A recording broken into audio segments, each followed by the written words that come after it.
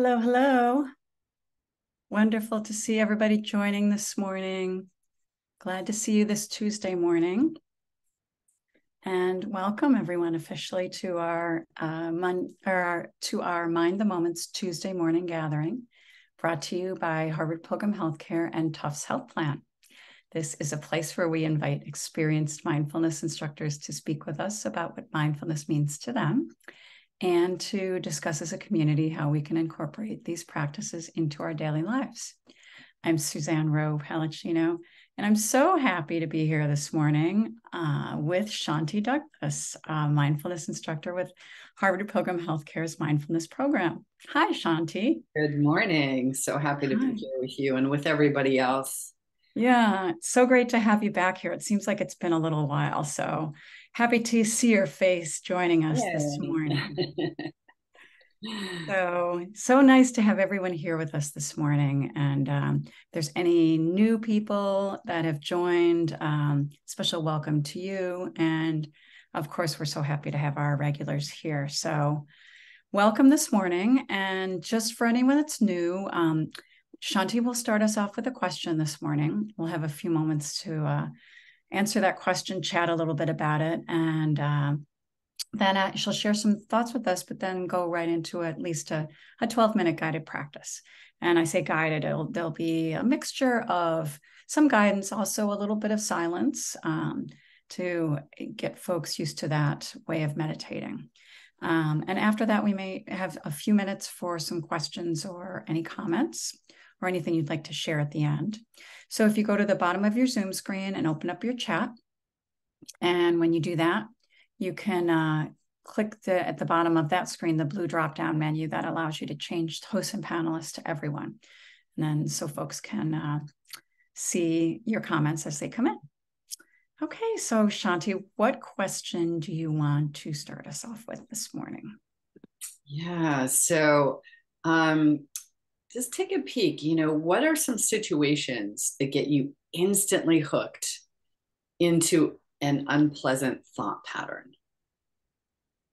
So again, what are some situations that get you instantly hooked? Like it's like there's not even a lot of thought, there's probably no thought that just gets you hooked into that thought pattern that might loop you in some way or just over dramatize things.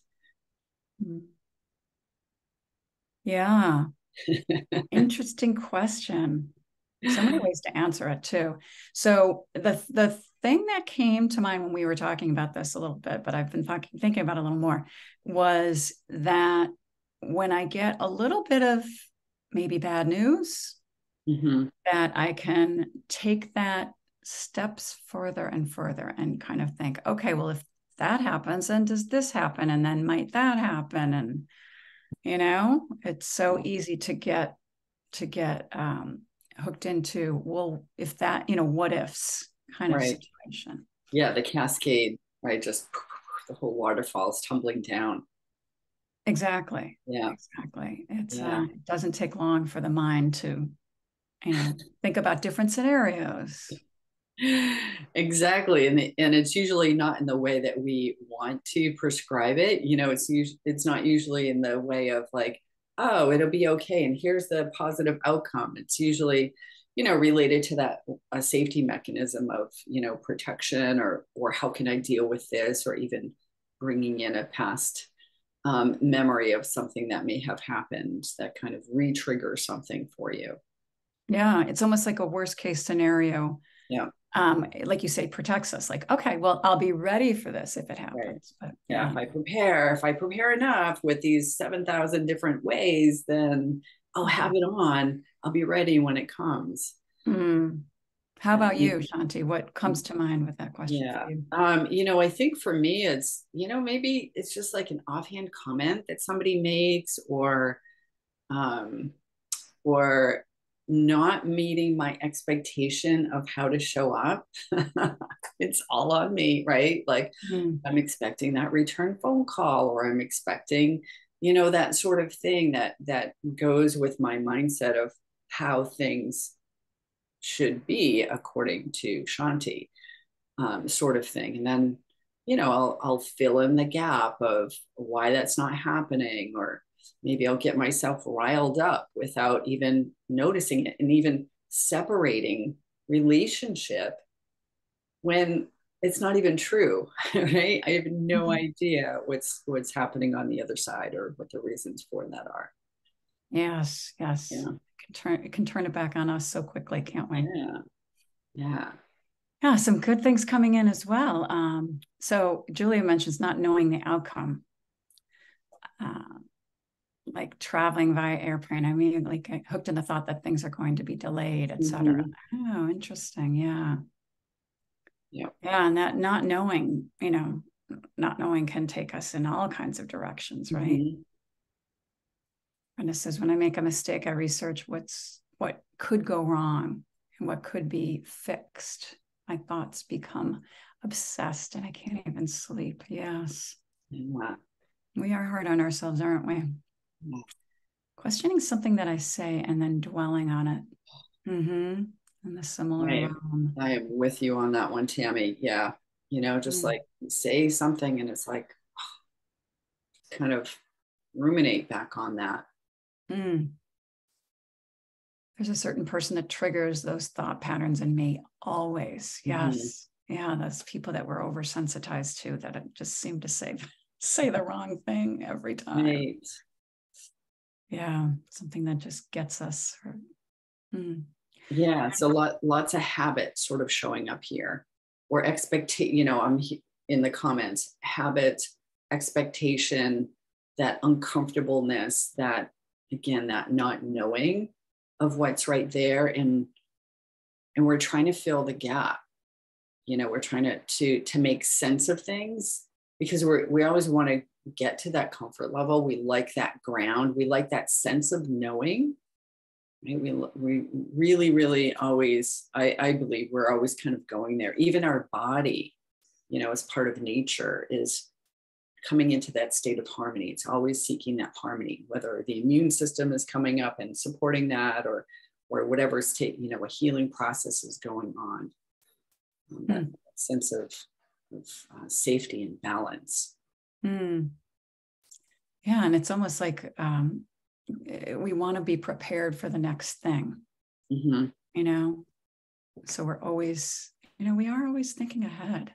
And that's like what you mentioned earlier, like protecting ourselves from certain outcomes.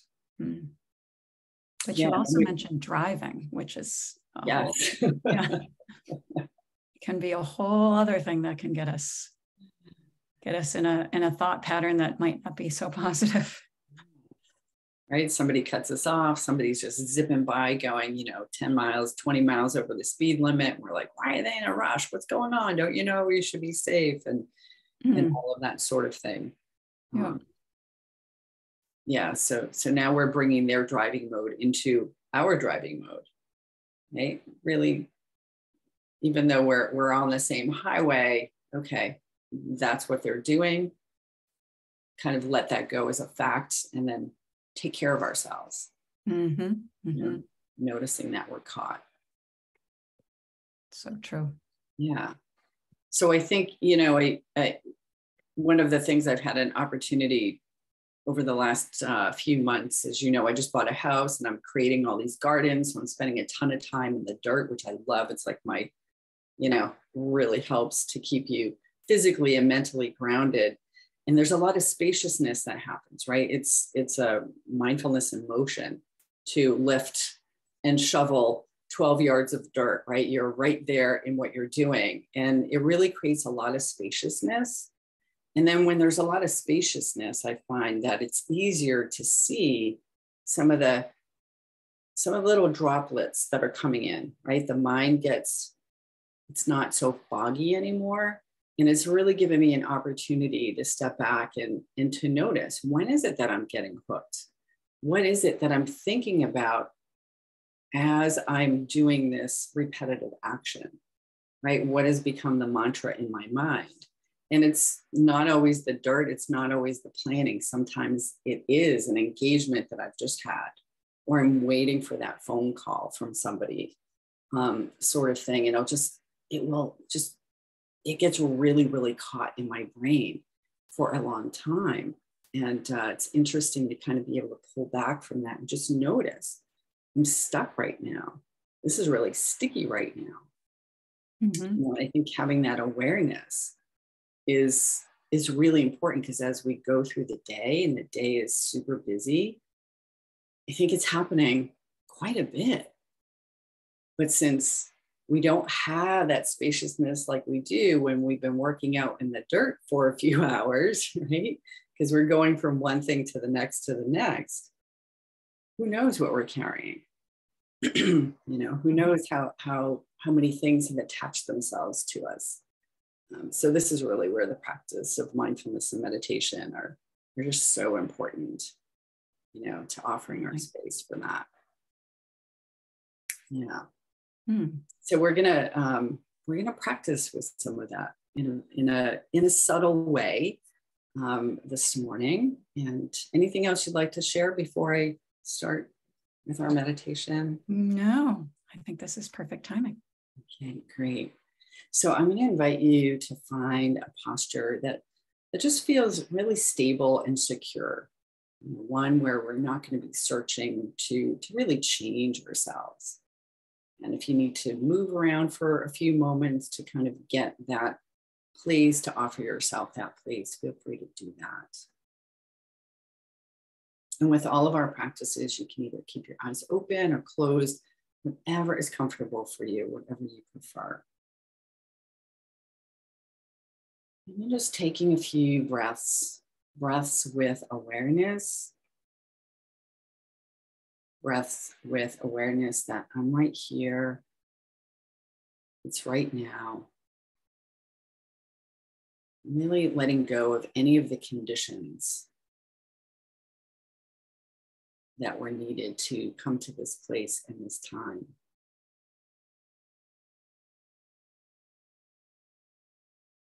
And connecting with yourself in this moment.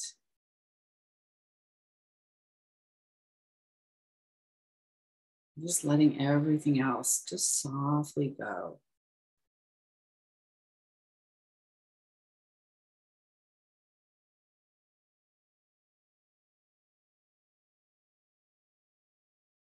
And notice perhaps a level of ease that's being invited in by being here in this moment.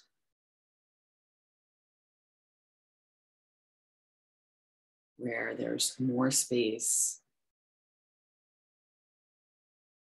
than normally happens during our everyday.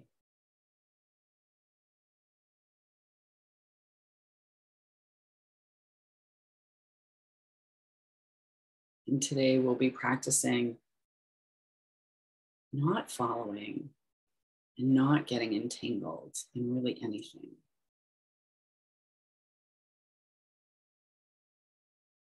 And we can practice noticing both the large and the small storylines, or that inner dialogue or conversation, that commentary that can appear as we meet moments of life.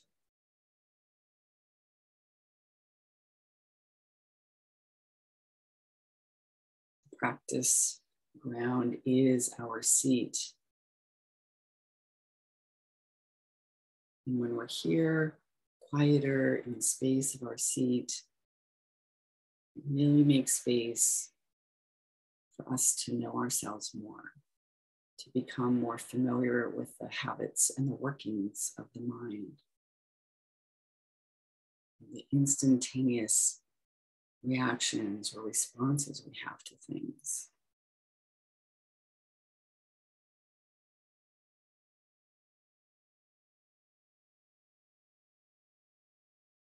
Sitting and being. Just noticing yourself,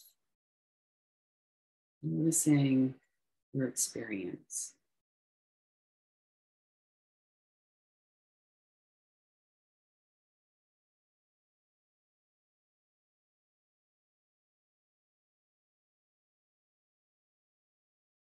And somewhere along the way, there may be a physical sensation that calls your attention.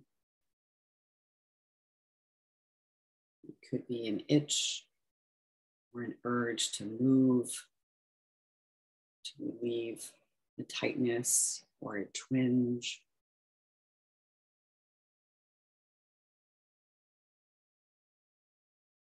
Perhaps there is a temperature change, a sudden level of heat, or a coolness.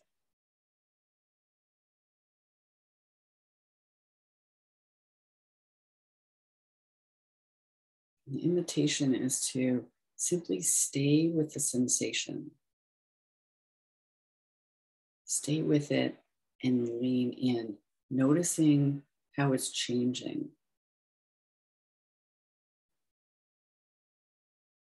The natural life cycle of this sensation.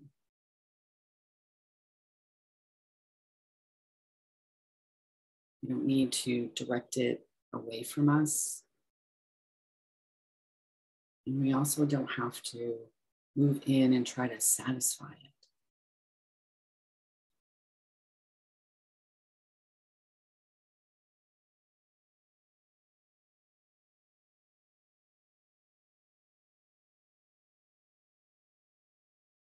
And perhaps we've already scratched that itch or moved our body to readjust.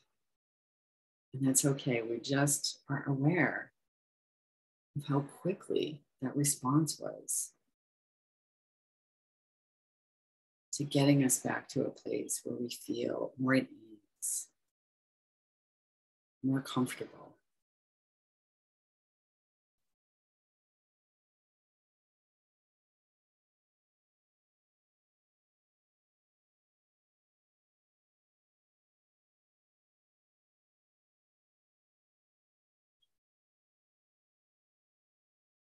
As you scan your body, while you don't need to be looking for something,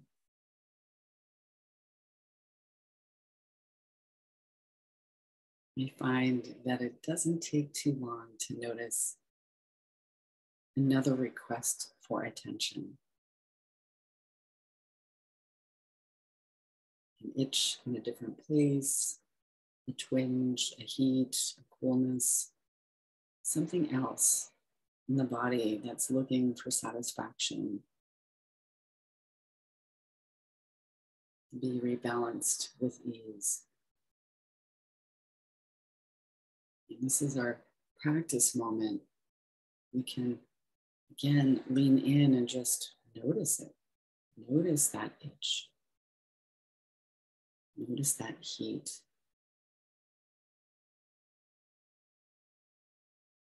What are the micro sensations of that?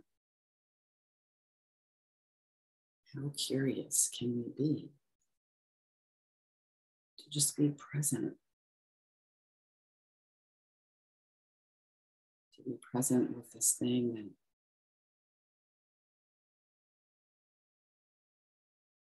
is really just having its own experience in its own life.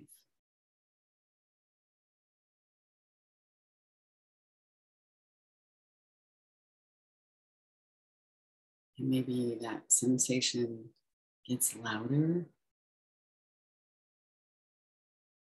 more vibrant.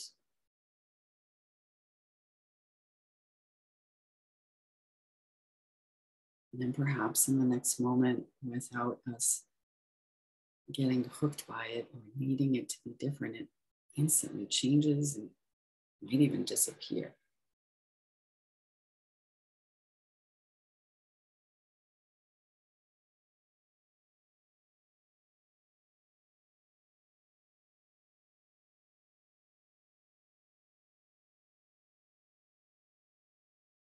And then maybe it'll show up in another place.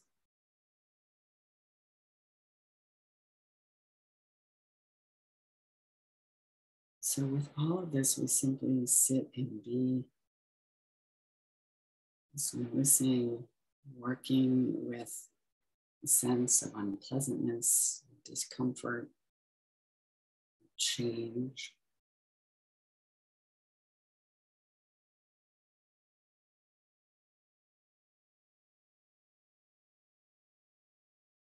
and really becoming aware of the impermanent state of things.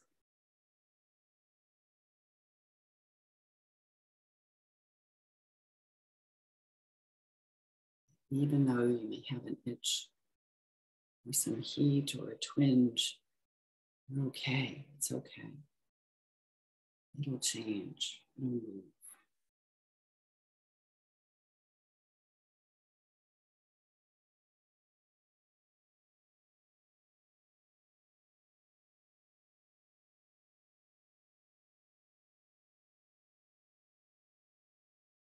So I'll offer some more quiet space for us to practice.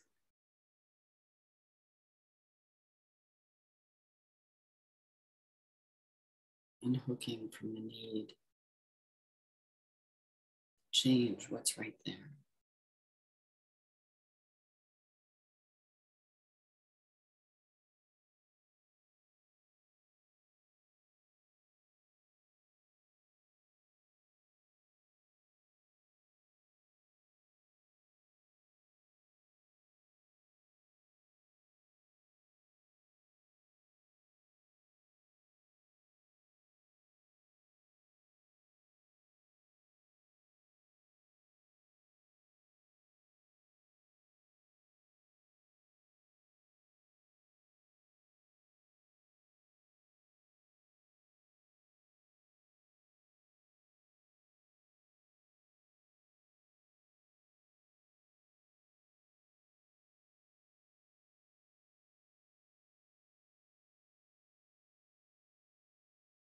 Keeping the body and the mind soft.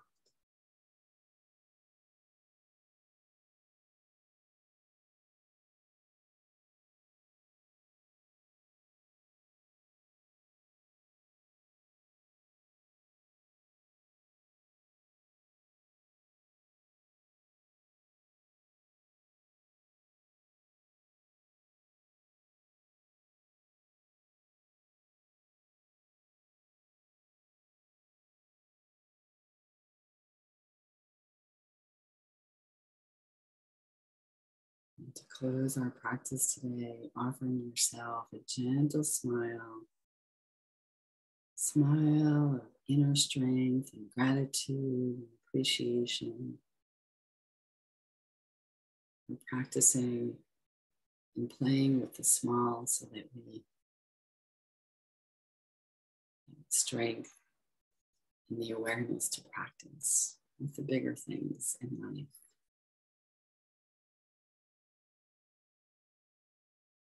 Your eyes have been closed, you can open them. Just refocus your gaze. Any thoughts or questions or commentary, feel free to put that in the chat. I'd love to hear some feedback. I just want to share that I have this major itch on my ear for the last 8 minutes from a mosquito bite. It's like, okay, here's my practice. Thank you. That's funny. Thank you so much, Shanti. There's something that you mentioned early on in your practice that sometimes we think that we've heard it here and there, but it's pretty profound. You were mentioning as we settled in that we get to know the reactions of our mind and how being aware or being someone that practices mindfulness, it's such an amazing tool that we can be aware of how our mind reacts and make a different decision. Mm-hmm. And know what it's like to pause and say, okay, I am taking that a little further than I need to, and maybe just pausing and thinking, okay, how does my body feel? How is this thought making my body feel? And maybe that thought is not true. Mm-hmm. So I thought it was important to reiterate what you said, because I think it's something we can think about a lot during our day. Yeah, and our body will react and respond to the tension in our mind. And then we're really tired and we're tense and we're tight, and again, that whole cascade. But that's the practice of mindfulness is to be aware of what we're doing without judging, and really offering a sense of care and inclusion. Yeah. And it gives us that opportunity to reset all the time. And even though we've been, people, we practice this. That's why it's a practice. I mean, I still get upset. I still get jumbled up by stuff. Way less than I used to, for sure. Like thousands of %, but still. So it's of interest, right? We get interested in, oh, what are the habits of the mind? Oh, what are the habits that I have? Interesting. It's still here. Wonderful. Good for me to know. Yeah. Sarah's, someone's just sharing something. Yeah. Yeah, when we deal with pain, someone's shared about some medical issues, and that when we deal with pain, our reaction can make it worse. It's so true. And then it helps you to right size the discomfort. Yeah, I like that term too. Just being with it and knowing it passes is huge. Spaciousness gained from meditation is huge as well. Yeah. Very, very true. Thank you for sharing that. Yeah. Well, thank you, Shanti, for offering this practice to us. It's so helpful as we go through our lives and deal with these everyday things. This is just part of our lives, right? And just every little bit can help us to work with these little intricacies of our mind. So thank you again for being here and for offering this practice. My pleasure is always to be here with everyone. Yeah. All right. And thank you everyone for joining. And we'll be back here tomorrow morning at 8:30 as well as Thursday. So we'll see you soon. Thanks again, Shanti. Have a beautiful day. Bye-bye. You too. Bye.